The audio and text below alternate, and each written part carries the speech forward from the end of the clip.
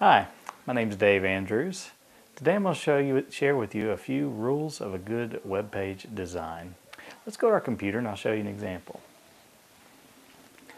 I have opened my website, which is daveandrews.org/products, and I'm going to show you what I think makes this site have a good design. First of all, I have a very clearly laid out menu, and it has rollover effects, if you'll notice that as well. That way somebody who is visiting my website can tell exactly how they can navigate through the site immediately just by looking at it.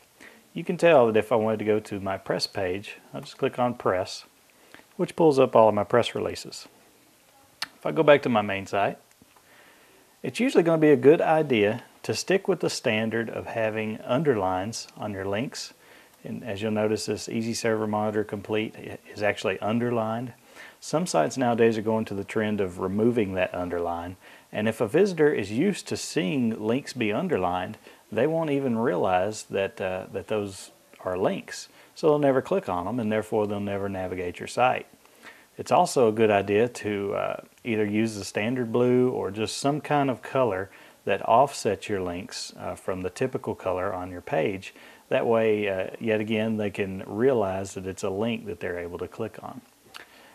Now, another good idea is when you click on, let's say you have, for instance here, a listing of a product. Every single thing that I click on for this product that has to do with it, such as features, frequently asked questions, they take me to a page that has a header that matches the text of the link that they just clicked on in some way, shape, form, or fashion. That way, let's say I clicked on frequently asked questions here, but what I got to was how to buy. That doesn't make any sense. I won't read any of this, and I'll just click back and I'll go somewhere else. So make your headers on your web pages match the navigation links that are going to them.